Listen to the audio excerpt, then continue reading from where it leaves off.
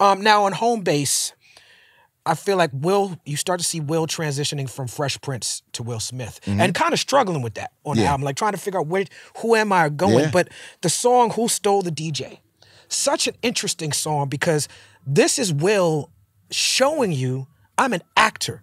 Because he's doing a noir thing. Yeah. He's doing a whole Cagney and James Cagney thing. Like, tell me about making that song. You know, Will, from the very first day that we got together, Will said, I want to be the biggest movie star in the world. So it was never a mystery, you know, and I was always kind of like, you know what? I want to make music for movies, you know?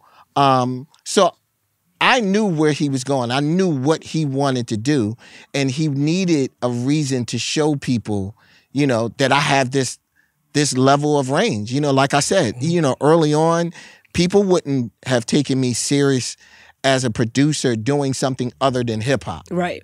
You know, people wasn't taking him serious other than being a rapper. You know, when Will, you know, first got the show or first started acting, I remember Will had a really bad beef with Fab Five Freddy because Fab Five Freddy was one of those people that was kind of like, no rapper can be an actor, you know? And Wait, so, Fab Five Freddy was an actor in Wild Style. Listen. I mean, he was playing Fab Five Freddy, but still.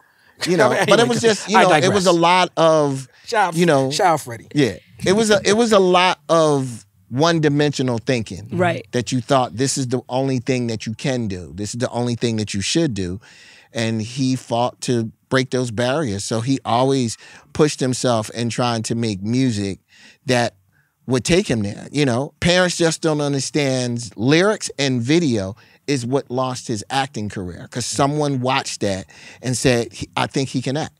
It's funny that you say that because for me and so many other people, I knew Will Smith as an actor. And then when he started doing music, it seemed like he was an actor trying to do music. And then like you had like, because and then afterwards, I'm like, oh, he was a rap. I swear, I probably didn't learn this for decades after I knew he was an actor. And I'm like, oh, he was actually a musician that turned into acting. And that's why you're on this show, for different perspectives. There we go, baby. I fought that for a really, really long time. You fought that? Him acting? I fought it because you got to understand, in the same token, I was the guy that got thrown out of the house on the Fresh Prince of Bel-Air. Right. So to have somebody who's like, oh, shit, you DJ? And I'm like, what? Wow, But what I realized is if this is your lifeline, people come in at different points. Yeah.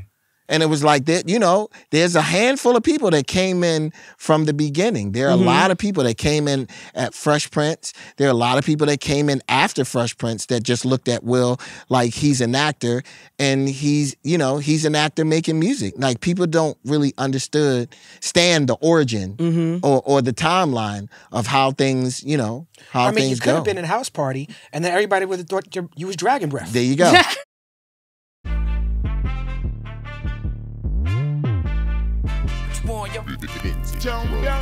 What we done started, look at what we done started. This the people party. When opportunity knocking, then young nigga move that door. Whoa, get your foot stuck, get it, call me young, go get it. They can't fuck with it, might as well roll with it.